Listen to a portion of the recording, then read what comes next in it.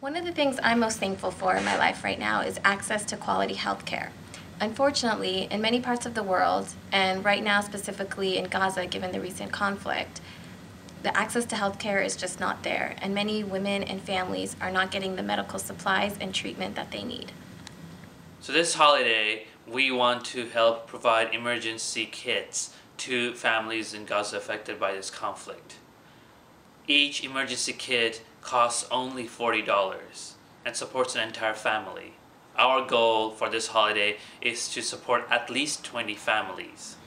Even if you can't get $40, $5 and $10 will make a big difference. So I hope you can help us help families affected by the conflict in Gaza. Thank you again for supporting this campaign, and happy holidays.